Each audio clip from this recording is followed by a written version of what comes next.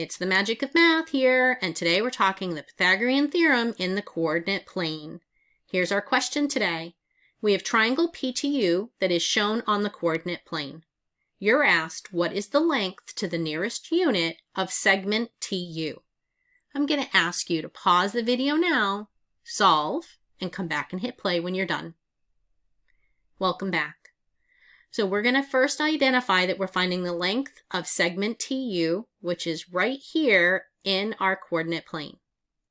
So we know that we have this one segment, this side length. So what we're going to do is we're going to force a right triangle because anything in the coordinate plane, all of these vertices can be extended out to form right angles because all of our coordinate planes are right angles.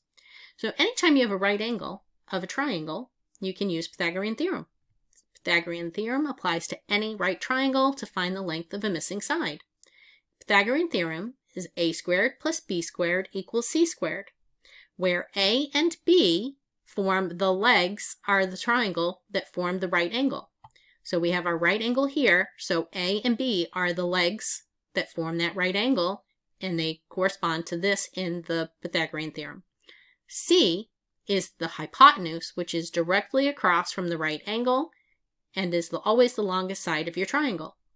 So because we're in a coordinate plane, we can count and find the values of A and B. You cannot find the value of the diagonal by counting, but you can of these legs because they align to the coordinate plane. So we're going to count for side A, 1, 2, 3, 4, 5, 6. So side A is 6 units long. Side B, 1, 2, 3, 4, 5, 6, 7 units long. So because we know A and B, the legs that form the right triangle, we can come and put those into our Pythagorean theorem. So A would be 6 squared, B squared is 7 squared, and that will equal C squared, which is the missing side, that segment TU that we're looking for. So let's square our values. 6 squared is 36, 7 squared is 49. Now we're going to add 36 plus 49, which is 85. To solve for c, because we know that c squared equals 85, we're going to do the inverse of square, which is to find the square root. What you do to one side, you must do to the other. So the square root of c squared is c, and using your calculator, the square root of 85 is going to be about 9.2. One more step here. We're asked to go to the nearest unit. So that means we need to go to the nearest whole number. Because this is 0.2, it's less than 0.5, 0.5 or less, we round down.